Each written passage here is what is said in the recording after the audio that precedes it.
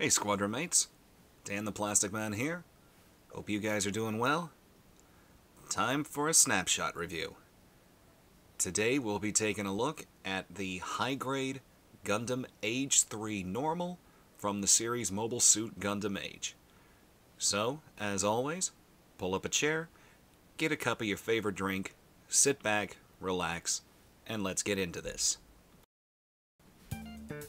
So after everything is snapped together, you're going to have a core fighter, the core base, which is called the G-Scepter, and you're going to also have a stand. For those who don't know, Gundam Age tried to pay homage to all of the Universal Century series, and the AGE-3 here was an homage to the Gundam Double Zeta.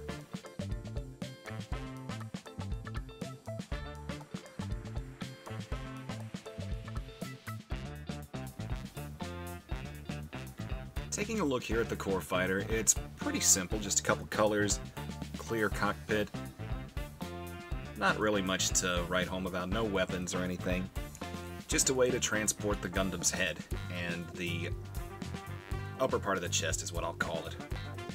We do have some interesting details, had to pick them out in black with some markers, and you do actually get a little bit of articulation with the engine pod right there. And then you've got these two fins that are on the side of the core pod that can be swiveled for mobile suit mode. Now here's where the bread and butter comes in with the G-Scepter. This pretty much is a flight mode for the arms and legs. And then of course you've got the big honkin' gun right there up top. I will say that I like the design of this. I would like to tweak a few things, but I do like the look of, just the way this guy comes together and everything.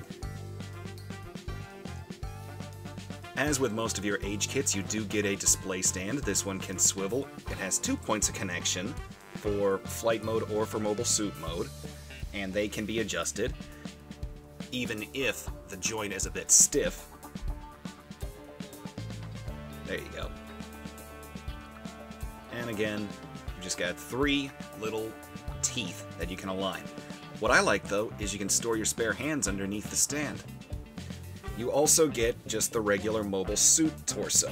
There is a lot of parts forming that happens with the AGE-3 line, but it's kind of part and parcel for the high grade.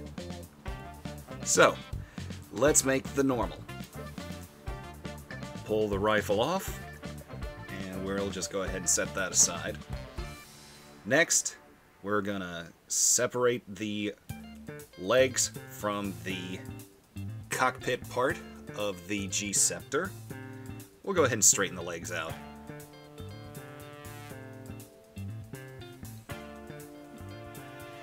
I will warn you guys, on mine, when I separated the front skirts, they really decided to fall apart on me. And you've got the legs all together right there. Now we take the mobile suit mode torso, pop that on, remove the arms from the flight torso. Not a bad looking piece, if I'm honest. Now we just open up the arms, rotate the hand, and move the fins as need be.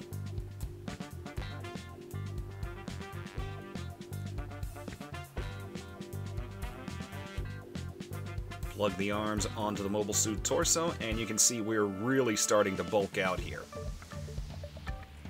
Definitely reminiscent of Double Zeta. Now take the core fighter, open it up, and there's the head and the Age system chest piece, I guess is what we want to call that. Just flip the chest piece up like that, and plug it in.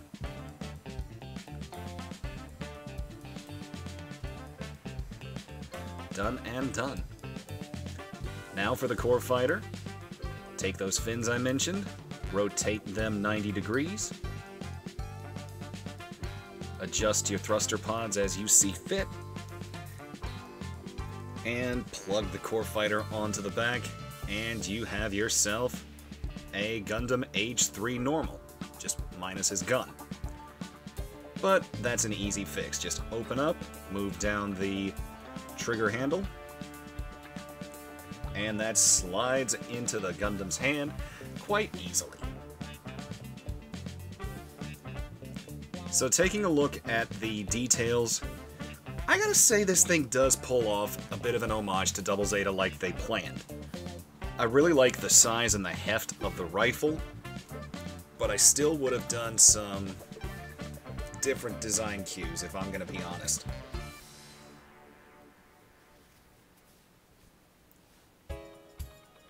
Still though, for the cost, I think it definitely conveys the power of the mobile suit itself.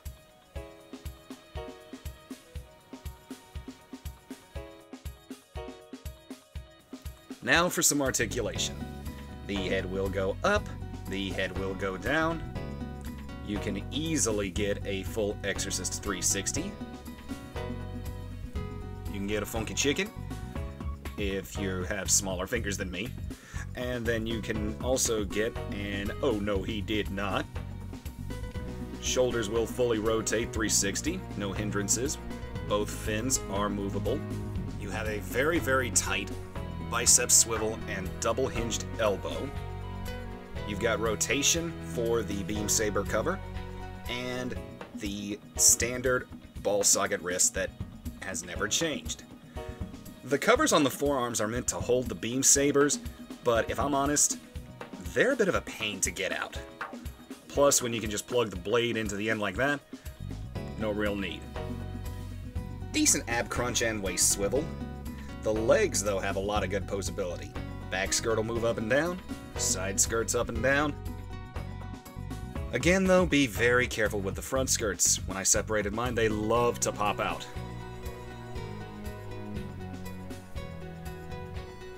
Leg will come up, leg will go back. Nice split. Another very tight swivel joint at the thigh. Really good double bend at the knee. And as you can see, some knee armor does move. Great ankle swivel, rotate, and then the toe does move, but that's more for transformation, but you can get some decent poses out of it. And as you can see by this, finding a decent pose doesn't take very long. I know it's not the best, but it's still a pretty good pose in and of itself. So, do I recommend this kit, guys? Honestly, yes. It's a fun little high grade. I definitely think it's worth picking up. You can usually find it for about 15 to 20 bucks, so I think they did a decent job with it. It conveys the power of the anime, and it gets a solid pass from me. Also, since the review is now done, I would like to give a brief heads up to Mr. Menard Lubagon. I still have not heard from you, sir, and I definitely need to hear from you so you can claim your prize that you won with the 1,000 subscriber giveaway, sir. And that pretty much takes care of it, guys. I hope you guys liked this video. If you did, leave me a like, subscribe. If you're new to the squadron, welcome. Please be sure to check out all the links in the description to Discord, Patreon, and take care of yourselves, guys. I will see you at the next video. Bye-bye.